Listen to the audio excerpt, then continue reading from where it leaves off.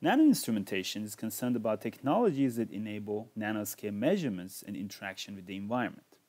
In this video, design of high-speed and large-range nano-positioners, along with their application in nanoscale microscopy, is discussed. Many precision instruments rely on our ability to control the position of a probe or sample. Scanning probe microscopy with many industrial and scientific applications is one example. As you can see in this animation, by interacting a probe with a sample on a point-by-point basis, one can form a 3D image of surface properties. The resolution of these types of microscopes goes well beyond what is offered by optical or even electron microscopy techniques. The video on the left shows operation of a conventional atomic force microscope.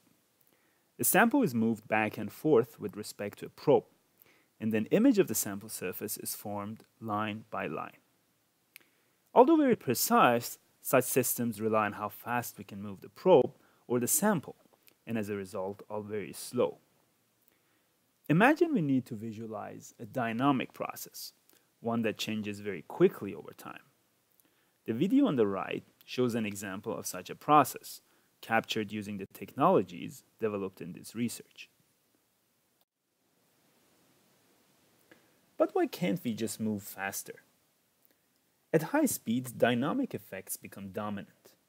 On the right, you can see two microscopy images captured at speeds that are just slightly above the nano-positioner capability. The artifacts that appear in these images are caused by the vibrations induced in the nano-positioner at high speed. By driving the positioner even faster, these effects will completely dominate capture images and may also damage the probe or the sample. One solution is to design stiffer nano-positioners that do not vibrate so easily. However, stiffening the positioner reduces the available positioning range, which is another very important characteristic of a nano-positioning system. The range of a nano-positioner in general, or in other words, the field of view in the context of nanoscale microscopy, is as important as the speed. Many samples of interest have features that are too large. The image on the right shows rat neurons on a substrate. Each neuron is tens of microns wide and so require a large field of view microscope. Large range has other practical implications as well. Imagine a scientist that is forced to study a small portion of a sample without having an idea how the rest of the sample looks like. Ideally, to determine an area of interest, one needs to be able to get a large view before zooming into an area of interest for additional study. The series of images at the bottom of the slide shows one such example scenario.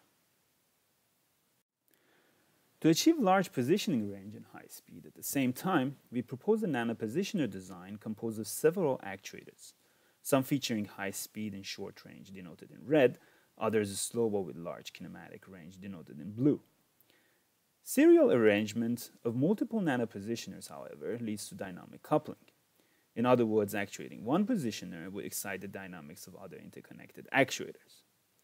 This generates additional challenges which need to be handled by proper mechanical design of the individual nano-positioners, optimal arrangement or distribution of the masses in the multi-actuated system, and finally application of robust and at the same time tunable control strategies to accommodate system dynamic variations. In this example design, the nano-positioner contains 5 components, 2 for out-of-plane or Z positioning, 2 for high-speed lateral X direction, and 1 for lateral Y direction. This design achieves 3 orders of magnitude improvement in speed compared to conventional nano-positioners, but without any compromise in the kinematic range. As discussed earlier, one important application of precision positioning is in microscopy. However, nanoscale microscopy instruments operate similar to production lines where a single slow component slows down the whole process. As such, to benefit from the speed performance of our nano-positioner in atomic force microscopy, all other components of AFM, including the optics, optoelectronics, actuator drives, and even data logging and visualization, need to be redesigned. Here you can see our fully custom atomic force microscope with all the associated components designed for high throughput performance. This instrument is used in various real-time chemical, electrochemical, and biological studies, as shown in the next few slides. In the first experiment, we visualize the process of calcite dissolution in a low pH solution of sulfuric acid. The experiment starts at a large view, nearly 70 by 70 micrometers, and we gradually zoom into areas of the sample that feature a high density of nanopits.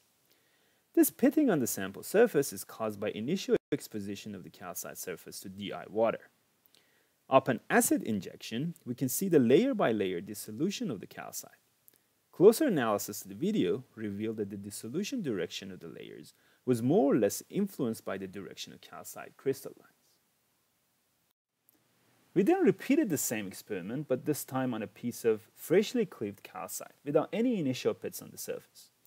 This video shows a completely different nature for the dynamics of dissolution at the nanoscale. As obvious from the growing trapezoid structures on the surface, the calcite crystal structure very clearly loses the dissolution. Furthermore, instead of bulk dissolved layers, dissolution initiates and progresses at many random sites which subsequently merge. This simple experiment shows how minute changes on the initial surface condition can tremendously affect the dissolution behavior of the sample in a corrosive environment. Studies like this can help us develop new surface engineering techniques for corrosion and wear resistance. In another experiment, we visualized the nucleation and growth of copper on a gold substrate in a solution of copper chloride. Throughout the experiment, we applied voltage pulses to activate periods of electrodeposition, followed by dissolution. A peculiarity of this process observed from the video is in the fact that the density of nucleation sites increases from one pulse to next. While on the very first pulse, only a couple of nucleates appear on the sample surface, by the last voltage pulse, almost all the surface is covered. Videos like this will help us improve electrodeposition quality in various industries such as microelectronics. Another important application of similar studies is in battery research, for example, to understand the underlying parameters that influence dendrite growth, a leading cause of battery failure in lithium batteries.